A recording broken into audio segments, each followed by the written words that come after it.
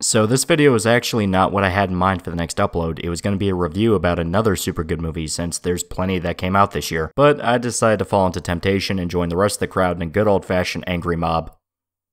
I'm not late to this one, right? As soon as I put out the Prey one, everyone stopped caring about Prey. I'm not late again, right? I hate keeping up with the current thing. Well, here's the thing, Bruce. I'm great at controlling my anger. I do it all the time. When I'm catcalled in the street, when incompetent men explain my own area of expertise to me, I do it pretty much every day, because if I don't, I will get called emotional or difficult, or I might just literally get murdered.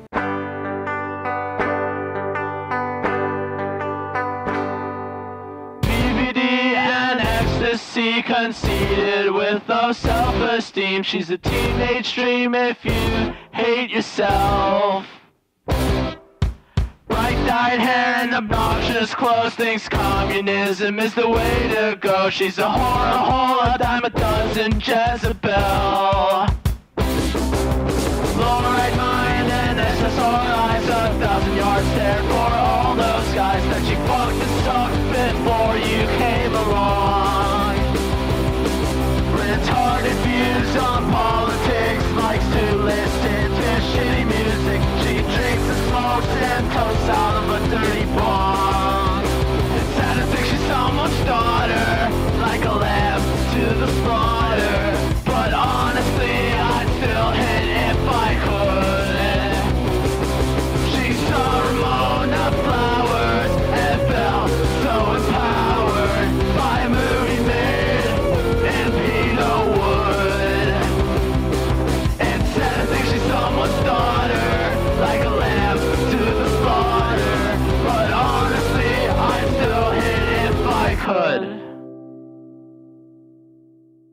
You took a minor conflict over who was to use the fax machine first, and you exploded that into physical violence. And for that, I applaud you. She-Hulk Attorney at Law is the best Marvel show in existence. Marvel Studios really hit it out of the park with this series. Man babies, step aside. Disney is here to put you in your place. Full of action, heart, and tons of laughs, She-Hulk Attorney at Law is here to tackle the real issues, like misogyny and objectification. If you're a filthy chud who can't handle adult conversations, just go back to your Japanese mango, sweetie. Check it out now on Disney Plus, and buy the merchandise. No better way to help fight systemic sexism than by giving a megacorp your money. Buy some of the She-Hulk branded makeup just to prove to the world that you are in fact living your best life, girl. Also, don't forget to take a selfie at the anti-homelessness She-Hulk bench, cause you're a modern woman, and you don't need to worry about the homeless. You're a queen and you deserve to be worshipped. When the fuck are those Jews over at Disney gonna give me my goddamn money? I'm gonna head over there with a fucking baseball bat if they screw me on this. I'll bury them in the fucking woods. I'm not even kidding. If I don't see a fucking check, they're fucking dead. You put my fucking money to sleep. You go get my money or I'll put your fucking brain to sleep. Yeah, all seriousness, She-Hulk is abysmal so far. Granted, it's only the first episode, but it's so bad that I felt like getting some thoughts down on why this is just garbage. So for those unaware, She-Hulk Attorney at Law is the Marvel Cinematic Universe adaptation to She-Hulk. It serves as both her origin story and full-fledged dedicated series, and Disney does in fact plan on ingratiating her into the larger MCU. The story follows the meek and insecure Jennifer Walters, the cousin of Bruce Banner who, after being exposed to his radioactive blood, transforms into her alter ego She-Hulk. With a new lease on life, Jennifer has to find a way to balance her responsibilities as a superhero with her blossoming career as an attorney. Wait, did I say meek and insecure? Sorry, I meant narcissistic and sociopathic. So full disclosure, I actually really like She-Hulk as a character. She's a ton of fun, and it's a very popular and likable addition to the larger Marvel universe. Granted, the Marvel universe is such a massive clusterfuck mess that it's basically impossible to keep up with if you haven't since childhood. There's still good runs on She-Hulk to keep an eye on. The sensational She-Hulk run by John Byrne is pretty much the most iconic, since there's a lot of famous moments there and it really defines She-Hulk as a fun-loving, light-hearted character. To put it simply, she's supposed to be the mirror opposite to Bruce Banner. Bruce is tortured by the Hulk, and most of his stories are trying to find a way to control it or flat out die. And there's a lot of moments where Bruce loses his loved ones and feels like there's nothing left to live for. She-Hulk represents the other side of the coin. While she had trouble in the beginning, Jennifer is able to master her abilities to the point that she actually prefers her life as She-Hulk and views it as a chance to be seen as strong and beautiful. Hell, Jennifer ends up becoming a major advocate for superheroes along with Daredevil and helps represent the best case scenario of someone suddenly gaining special abilities. She's also very sexually promiscuous and has fucked every single thing that moves, but that's such a vulgar way to put it. Let's just say that Jennifer is very friendly to the male characters in the Marvel Universe. And I think a girl or two, I can't really remember. But to bring things back into focus, it was only a matter of time before Marvel decided to adapt the character to live action. She's had a few cameos in the cartoons and has played major roles in some of the animated movies, but this is the first major appearance of She-Hulk and her debut into the MCU. Now, I've pretty much treated Marvel media post-Infinity War, and if I'm being perfectly honest, I was getting spotty even before that, like my Steam backlog. Eyes glazed over and zero interest in half the shit there. Only thing I was really loyal to was the Netflix stuff, which even then, it was mainly just Daredevil, Season 1 of Luke Cage, and Punisher Season 1. Now that that's dead and buried, there's literally nothing worth keeping an eye on. Jessica Jones was good for a season, and Defenders wasn't really that great, and fucking nobody on planet Earth gave two fists of a fuck about Iron Fist. Now that that's all dead and buried though, there's literally nothing worth keeping an eye on. The Disney Plus stuff looks so meh that it's basically impossible to work up the motivation to check it out. And the last MCU movie I dropped money on to see was No Way Home, simply because I had friends that wanted to see it. Marvel burnout set in so bad, and it's funny to see how the MCU is running smack dab into the exact problem that's plaguing the comics right now. Too much material that's rapidly sinking in quality. Audiences feel outpaced by all the Marvel shit coming out, which is all canon to each other, and each project coming out just isn't as good as what came before, so you basically have to do homework to keep up with the releases. A character in Phase 1 might be radically different come the new movie, if not just fucking dead, and you will be expected to watch the miniseries, Netflix show, Disney Plus exclusive movie to understand what happened. Or it could happen in a movie that involves characters you hate. It's a mess. And another thing starting to drive people insane is the Marvel style. Every project, beyond the few exceptions, look and feel the exact same. Very bright, very colorful, and a heavy emphasis on humor. Some might even say too much humor. Now granted, it does make sense for these stories to be lighthearted and fun. They're superhero stuff. If you take it too far and try to be serious, you can end up looking like a massive jackass. The problem is, the Marvel style has long since outstayed its welcome, and it's funny when you really look back on a lot of those Phase 1 movies and see how few really resemble the modern MCU movie. Iron Man 1 got pretty goddamn grim. I mean, Tony was kidnapped by terrorists. Click it, don't change any settings, okay?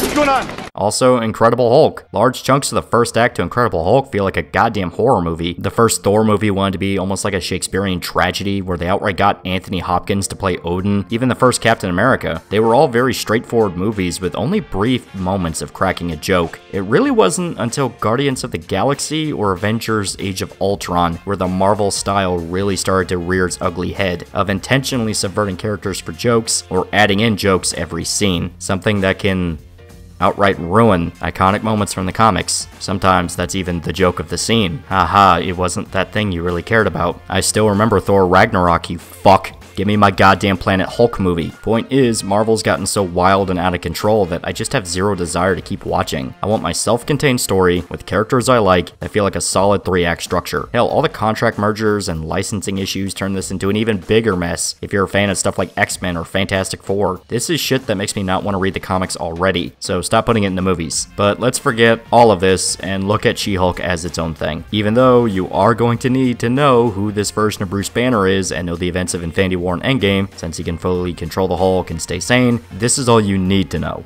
I fucking hate this. Anyway, this version of She-Hulk is a tad different from her comic book counterpart. You see, Jennifer in the comics before becoming She-Hulk was a very timid woman. She was a very plain Jane, thinking she wasn't beautiful compared to others, and was nervous in her career as an attorney. It was only through her transformation did she realize her self-worth and become a confident woman, someone who doesn't take shit and looks out for the people she cares about. Well, this She-Hulk is more petty and vindictive, and is sort of a massive cunt. Okay, so this is territory that is well fucking tread, but here we are. The people in charge of the new She-Hulk show are very obviously politically motivated. Yeah, politics.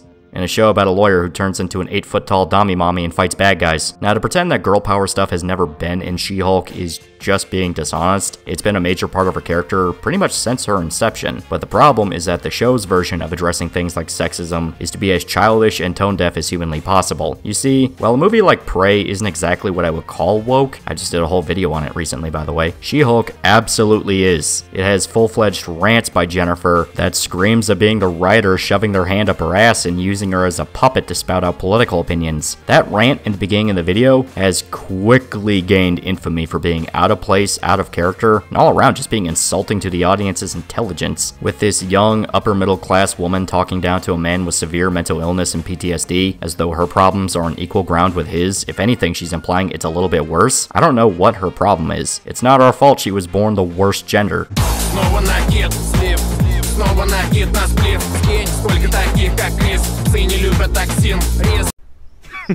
Women.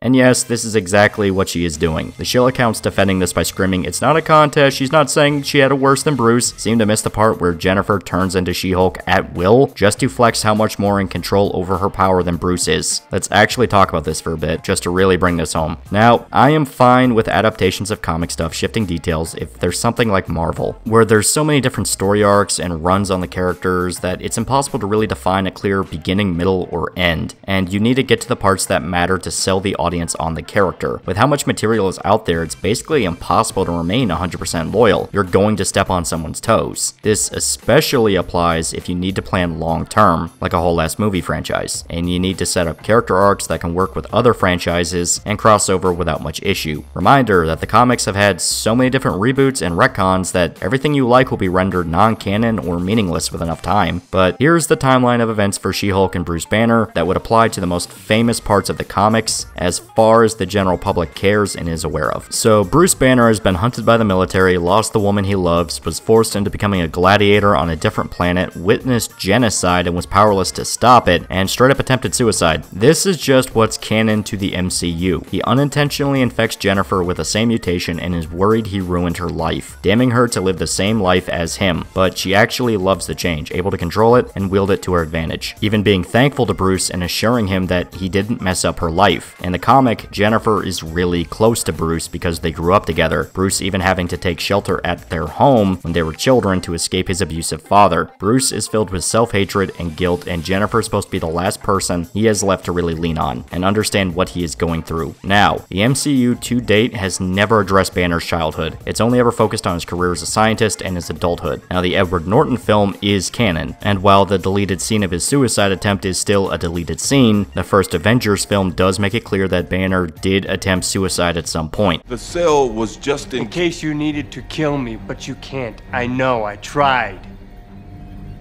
I got low. I didn't see an end, so I put a bullet in my mouth and the other guy spit it out. Now, with She-Hulk taking place after Endgame, you see Bruce is in full control of his transformation and is trying to act as the wise mentor to Jennifer. That's what he's attempting to do. That wording matters. Well, another change in the show from the comic is the actual way Jennifer is contaminated. In the actual comic run, she gets into a car accident and receives an emergency transfusion of blood by Bruce to save her life. While in the show, they're in the car together when the accident happens and his blood gets into her wounds. So it's unintentional instead of desperate times calls for desperate measures. He feels responsible over what happened to her and wants to guide Jennifer on how to control the Hulk so she doesn't become a target by the rest of the world and she can use her abilities for good. Dude has a lot of experience in this matter and wants to make sure his loved one gets the best advice possible. Well, instead of being a caring and supportive member of the family, Jennifer has a different relationship with Bruce in this. I don't think you have thought through how dangerous this level of power is. Do you know the damage you can cause? I mean, one mistake, one freakout is literally life or death. Okay, I'll be careful. Yeah, she's a massive bitch, literally. They decided to make the connection between her and Bruce way more rocky and unstable than in the comic, and I think it's actually kind of unintentional. Just with her random political rants and her insecurity, which I will explain later, it seems as if she actively hates Bruce, and it's really weird. She just seems to constantly need to belittle him or one-up him on anything he says. Dude basically goes, hey, be careful of the Hulk. It's really dangerous and your life could fall apart. And she's like, actually, I already mastered the Hulk. You clearly never lived as a rich white woman in New York. You don't understand my struggle. A guy talked down to me about the law. That's their relationship, and people actually think this is good. Don't you love it when the protagonist delegitimizes any chance at conflict for the sake of forcing in much more annoying conflicts? Like, instead of showing Jennifer actually struggle to keep the Hulk under control, keeping her emotions in check while she's a fucking defense attorney, and you see the impact that such a violent monster could have on someone who tries to live her life by the law. Instead of all that, Jennifer can just control the Hulk because a woman's everyday struggle is just that bad. That's retarded. I do not care about the excuse. That is retarded. It really tries to say that being an upper middle class lady in modern day America is that bad that you can control an entity that embodies rage, as though inconveniences and annoyances that every single person on Earth experiences are A, exclusive to her and her gender, and B, can compare to the nightmarish shit Bruce had to deal with. The guy was an enemy of the state for years before he even met the Avengers, which even then, he was treated as the mad dog they could just barely control. It was a legitimate risk the Hulk would go on a rampage and fuck up every side, not just the bad guys. Hell, the only reason Jennifer in the comics could control it faster than Bruce is that she was exposed to his blood, and not the pure gamma radiation like him. Plus, if I remember right, she got a serum from Morbius that let her change back and forth at will. That's to the best of my knowledge. It's been a while since I've read it. Jennifer in the comics is well aware that she lucked out on the deal, and she holds a lot of sympathy and respect for Bruce and what he has to struggle with. The idea that some guy's catcalling you is as bad as Bruce's shit, or worse, thinking speaking up at work can have you murdered, Will get called emotional or difficult or might just literally get murdered. Whoa, whoa, whoa, whoa, whoa, whoa, whoa, whoa, whoa, whoa, whoa, whoa. Lois, this is not my Batman glass. is just delusional and narcissistic as fuck. This Jennifer comes across like an insecure man-child, someone who is desperate to prove how much better she is than anyone, someone who thinks society itself is trying to hold her down, when it could very easily be described as people not wanting to deal with her bullshit. Hell, in this scene where she tries to prove how good she is at anger control, she fails to understand what Bruce was actually talking about. Controlling your emotions is more than just not getting angry. It's living like a monk and letting everything slide off like water on a duck, to try to stay still at provocation and not allow yourself to be swept up in emotion. Jennifer is actively swept up in her emotions as she tries to prove how in control she really is. Once again, you want to talk about how mature and in the know you are, while sounding like a child with no clue how the world works. Even if there are roaming rape gangs trying to attack women outside cowboy bars, that's still not as grueling as, like, say, going to war away from your family and developing PTSD. Oh, it didn't save him? He was your friend? No. No, he was not. This movie is really good, by the way. Check it out. It's fucking amazing. When you watch the news on TV, you see bad guys doing bad things to good people like you and Mommy. It's my job to take care of the bad guys. To find them and to kill them, sweetie. The reason I harp on this so bad is twofold. One, it's hilarious seeing how out of touch this interpretation of She-Hulk really is. She's supposed to be the girl power icon after Brie Larson's Captain Marvel blew up in their face, and this one also went up like a wet fart in church for the exact same reason. People do not want these arrogant, self-absorbed heroes, ones that rant on and on about societal issues they never actually have to deal with for the sake of getting a viral clip on Twitter. It's insulting, especially if you've actually dealt with fucked up shit in your life. And two, this is pretty much all we got for the show. The writer did an interview where they fully admitted that the first episode was rewritten because they, and I quote, couldn't write compelling courtroom scenes. A show about a fucking lawyer, something they remind you constantly of as Jennifer brags about how well versed in the law she is, and they can't make a good courtroom scene. Marvel is a multi-billion-dollar entity, but it can't hire some script advisors. Half the goddamn company is lawyers. All that money must have went to the anti-homeless bench, or the Tinder account.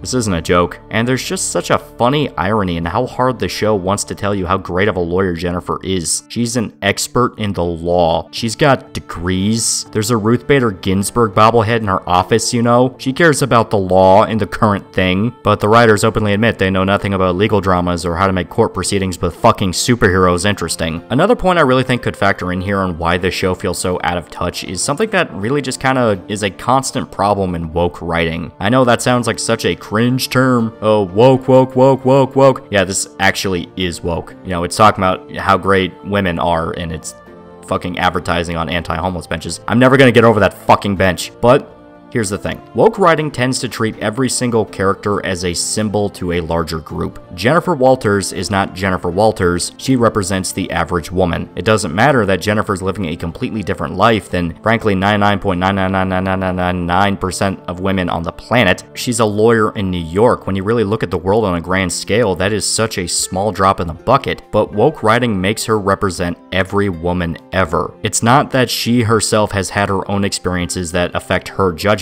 It's that she's supposed to be every woman fighting against society, and it's why she says, oh, I could be literally murdered if I speak up at my job. The problem is, audiences do not view characters as representatives of a group unless they're watching something that's explicitly metaphorical. This is a superhero show, it's not using metaphors. This is not Andrei Tarkovsky's Stalker, okay? You are not seeing the debate between journalists and scientists and the average man over religion. So when Jennifer Walters, the character, talks as if she's experienced some horrific part of life that we've never seen her really deal with, it comes across as batshit insane. Hell, pretty much everyone that's seen that opening rant clip has said the exact same thing. Why is she not relating it to her job as an attorney? Why is she not saying, hey Bruce, I know what it's like to have to hold my emotions back because sometimes I have to defend somebody I know is guilty, but I don't have a choice in the matter because they have the right to legal representation like anyone else. You know, just saying. I mean, it's right there, it's that obvious. Better Call Saul just ended. You seriously couldn't rip off some of its ideas? I believe that until proven guilty, every man, woman, and child in this country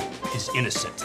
And that's why I fight for you, Albuquerque! Better Call Saul. But then you remember that the writers admit they don't know how to write legal dramas. And this isn't even talking about how cheap the show looks. I mean, the CGI on She-Hulk is very hit and miss. Sometimes it looks fine, other times it just looks uncanny and very out of place. Now, I'm not super picky on CG stuff, mainly because I grew up watching Sci-Fi Channel, and that had shows with some unspeakable CGI at points, but it's hard to really ignore how much worse She-Hulk looks compared to Bruce Banner, which brings up another point that the writers admit to. They openly stated that there won't be much She-Hulk in the show to save on the CGI. So they want to focus on the superhero stuff because writing a courtroom scene is hard, but they also don't want to have too much superhero stuff because that's hard. So in the end, who is this for? Blind consumers that just suck up everything with a Marvel brand? Well, I pirated this show thinking at the very least there'll be decent enough fat material, but the creators flat out admitted there won't be much big green lady. So this is just a waste of time. And it's not just the special effects that's lazy. The entire end of the first episode falls the fuck apart bad. A character by the name of Titania, who's a recurring villain in She-Hulk stuff, just bursting into the courtroom out of nowhere to do bad guy stuff. Basically, the whole episode is just about Jennifer's change and learning from Bruce, and out of nowhere you get a bad guy to fight. It's so weird because so far in the MCU, any and all presence of a superpowered person is a major deal, and the sudden blasé appearance of a chick with superpowers is very jarring. Maybe it'll be covered later in a different episode, but to not even address it or build her up whatsoever is clunky, which is made worse by the downright abominable editing. There's zero flow, things just cut around. Hell, this part right here, I swear to God, it feels like it was cut for a trailer and just left that way for the show. Who the hell are you? Jennifer Walters, attorney at law. You have the one-liner, and suddenly a desk is being chucked. It feels like there's a music stinger or something supposed to be there, like a this summer text slam. All in all, episode 1 of She-Hulk already feels like a massive misstep, and this show is probably going to be mediocre at best. Hell, seeing how hard the journos and totally not paid shill accounts latched onto this to make it a massive shit show on Twitter is excruciating. That rant I showed you about the catcalling is spreading like wildfire, with corporate accounts treating it as an unironic call-out that men need to hear, acting like some superhero show talking about sexism is a cultural milestone. I understand that people in Hollywood don't really seem to get the concept that you aren't supposed to rape women and children, but I assure you the rest of the country is well aware of this. Of course, this is a Disney product, the same company that claims any female characters they put in a movie is the first female to ever appear in media. Hell, even talking about this show is really giving it more attention than it deserves. I fully admit that videos like this and others are basically free outrage marketing. It's an ingrained tactic now by companies. Make a shit show as cheap as possible, overinflate the budget to hundreds of millions, mainly in the marketing department, blame all failures on haters while pocketing the difference, and write the whole thing as a loss like nothing ever happened. This is absolutely what companies like Disney and Netflix do when they want to scam their taxes a bit, since it's impossible to really prove, and it's really hard to punish as tax fraud without solid evidence. They can just say, production had issues, are bad, and what could really be done? The executives get to make a shitload of cash, journos get to make clickbait clickbait articles stoking up flames for internet arguments, and everyone is treated as puppets that prop up forgettable trash heaps. The consumers will fight tooth and nail to defend the honor of Disney, all while bellowing about how evil corporations and capitalism are, and the people who make bank off pissing on MCU Disney stuff get another few months worth of content. It's an ecosystem by this point, everyone feeding each other, and people who actually give a crap about good media and stories are left out to starve. But fuck it, there's plenty of other things to watch. Why waste time getting more angry about this than necessary? Really, the only fucked up part is when you look into how a lot of the FX people, the people who do the CGI and things like that work for Marvel, constantly complain about being overworked and underpaid, which is, once again, insane for an entertainment company that's in the billions. But it does make sense when you remember that a lot of the money they put down as the budget is not really going where they say it's going. But fuck it. There's so many other things to enjoy and love, so there's no real reason to sell your soul to Disney just to get a mediocre product. Even if you're a regular guy that just wants to stick his schlong inside of She-Hulk's gamma hole, you can just read the comics. They're more fun and don't feel like they're made by a bitchy ex-girlfriend who happened to get really political after you dumped her for being a psycho. Anyways, I rambled long enough. Time to forget this shit and look at some very artistic pieces of She-Hulk. I have terabytes of this stuff, and no, I am not deleting them. Please remember to like, comment, and subscribe. See you guys. Man, who wrote this shit? Oh, the lady who helped make Pickle Rick, that episode of Rick and Morty that's widely regarded to be one of the worst of the entire show. Now it all makes sense. I'm Pickle Rick!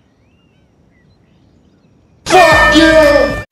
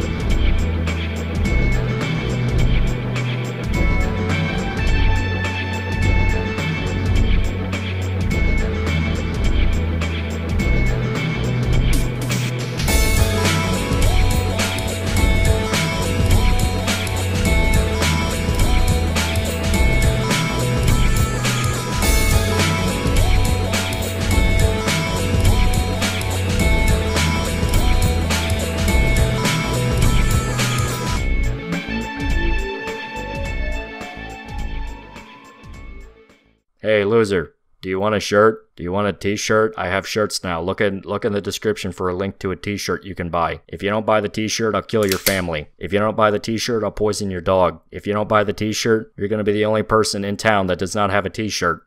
Everyone's going to look at you funny. There's going to be social consequences to not having one of these t-shirts. I'm now making express threats of violence against you if you do not buy my t-shirt. I will call the police, tell them how they're not, you're not buying my shirt. They're going to plant crack in your house, and they're going to arrest you and then beat you up in a jail cell. Buy my shirt.